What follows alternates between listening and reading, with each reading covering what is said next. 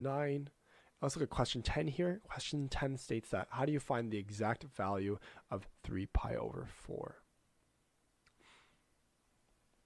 So give me the exact value of sine 3 pi over 4.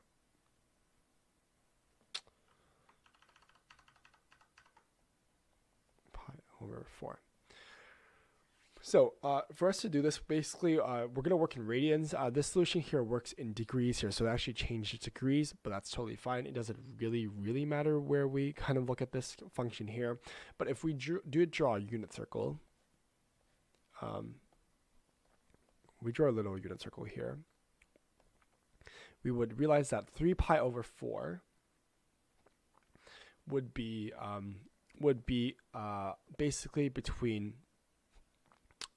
3 pi over 3 is simply just 3/4 pi, right? So remember, this here is pi over 2. This is pi, 3 pi over 2. This could be 0 or 2 pi, right? So this here would actually belong in quadrant 2, right? This is quadrant 1, 2, 3, and 4. And this here would actually give me some type of angle here, right? So I have this here is sine 3 pi over 4. This here is 3 pi over 4, and we're looking at what is the exact value of 3 pi over 4, right? So what we can do with this one here is we can actually break it down in terms of the identities, right? So we know that sine here, we know from our identity, sine here is pi over 2 plus plus some sort of angle of theta would give me negative sine theta, right? Because again, if you remember our cast rule, this is cosine region here, A, this is S, and this is T here, right? Or sorry, this is not a negative number, this is positive here. And in quadrant 2, sine here is positive, right? Sine here is positive here. Obviously in quadrant 1 and 2, sine are positive, A is all, so all trigonometric ratio is positive. In quadrant 2, only sine is positive. On quadrant 3, only tangent is positive, and quadrant 4, only cosine is positive. If we're right here, where our angle here is in quadrant 2, so therefore it will be a positive value. So this is positive sine x. So if we break this down, we have sine here is pi over 2 plus some sort of angle, right? So we can basically subtract 3 pi over 4 by pi over 2 to figure out what theta is. So we can take 3 pi over 4. Let me do some side work here. This is in blue.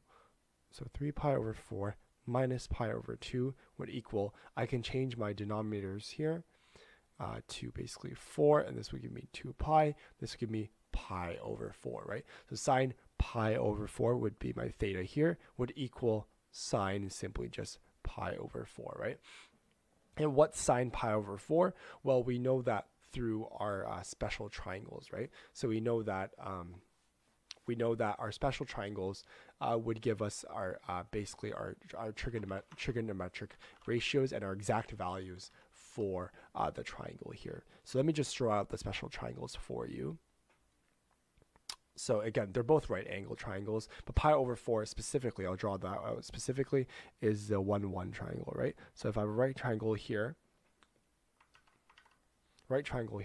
and if this is pi over 4, this would be 1, 1, and root 2 here, right? So I'm taking the sine of pi over 4, this would be the opposite over hypotenuse. Obviously, opposite is 1, hypotenuse is root 2, therefore the sine, therefore this is root 2 over 2 here. Sine pi over 4 is root 2 over 2, therefore this function here is also, or this kind of relation here also equals root 2 over 2. So this is equal to sine 45, which is 1 over root 2. So this solution is correct, right? So basically, I'm using the cast rule. I'm figuring out what angle does this lie on, and then what I can do is I can plug in my trigonometric identities to figure out where it lies, what sine it lies on, and how I can break this angle down into an angle that we know through special triangles. So solution here is correct.